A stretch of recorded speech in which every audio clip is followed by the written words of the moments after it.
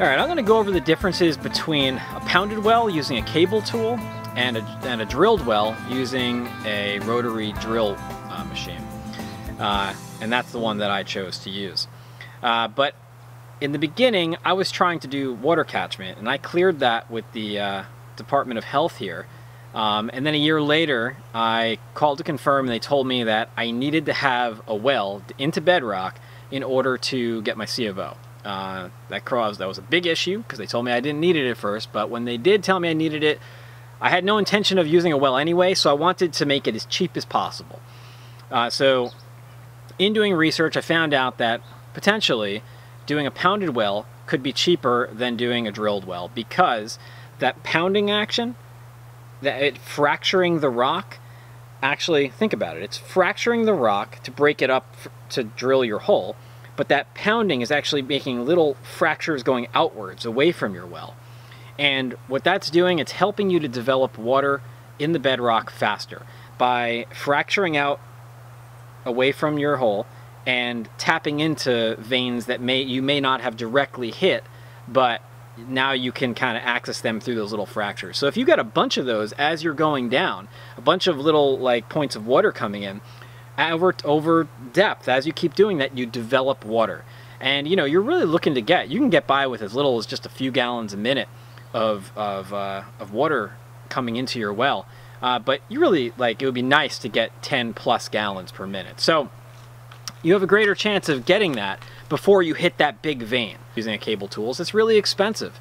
It is, I was quoted, the cheapest quote that I could get was $20 per foot for casing, and then another $20 per foot into bedrock for the actual drilling or pounding in bedrock. And that compares to the rotary drill at $16 a foot for casing and $10 a foot for drilling in the bedrock, which is the best price that I got, which is what I ended up taking. You know, it was a risk either way.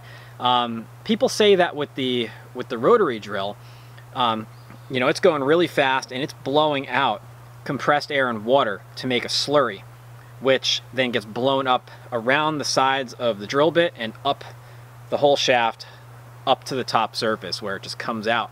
You know, the issue with that, I was told, is that, you know, that slurry can actually clog up small holes, small veins. Like as you're going down, if you tap into a small vein that's putting a little water in, that slurry can literally just seal it up like concrete. Just pack it all in as it blows up with that pressure. The cable tool doesn't do that, supposedly. It uses like suction, and they have to bail out all the debris every once in a while. Typically, you have to go deeper on a rotary drilled well than you do on a pounded well, which may cost more money, but at the same time, the cost per foot is much cheaper. The other thing too is that a rotary drill, literally, you can drill a well down hundreds of feet in a single day. Mine took a few days because they were just taking their time, but literally, in one day you could have a whole well complete. The cable tool literally takes weeks. 20, what did he say? I think it was like 20 feet a day, 40 feet a day or something like that. Very slow. You know, I weighed all the possibilities together, and I decided to go with the rotary drill, which in retrospect, I think ended up being cheaper than it would have been with the cable tool after seeing what actually happened here. We went down 325 feet, 180 feet of overburden. I'm pretty well convinced that we went the cheaper route. Well, I hope this really enlightened you if you didn't really know much about how wells were created. Blah, blah, blah. Let's start this over again.